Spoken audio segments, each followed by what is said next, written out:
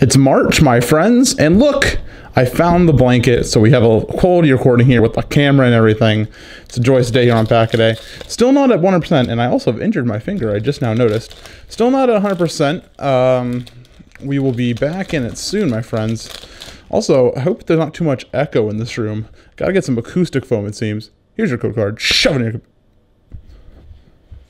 computer. And so let's see what we get today in this Sun and Moon pack. The 4-2 card trick.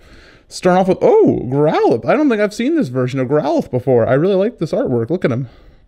Nice little pounce. Followed up by Grubbin, is this literally, it's the larva Pokemon. I thought that'd be Larvesta. But hey, what do I know?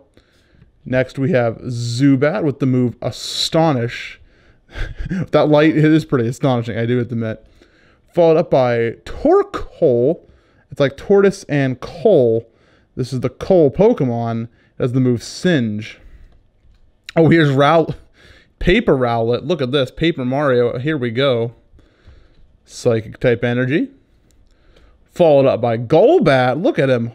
We got Zubat and we got the evolved form. Golbat. Very cool. Super Poison Breath.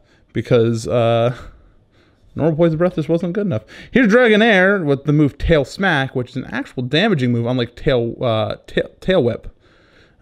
Smack sounds a lot less effective than Whip, though, personally. Oh, Poliwhirl. Oh, look at it. I love the colors on this. Like, it's really soft. I like that, and very nice. Jupiter is our reverse holo. Just a common card. Trash, basically, is what I'm trying to say. And we end off with Lantern non-holo. So we're kind of on a little bit of a down streak after that, the good old Ultra Ball. So I'm sure we'll see improvements. But until then, follow my Twitter.